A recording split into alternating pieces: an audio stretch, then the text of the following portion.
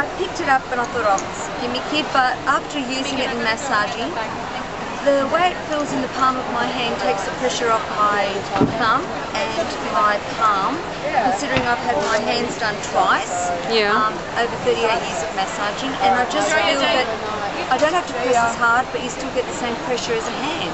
So for me, hence the reason why I'm buying them now, and so I will actually recommend it even more so, because I think it's just the format, the way it sits into the hand.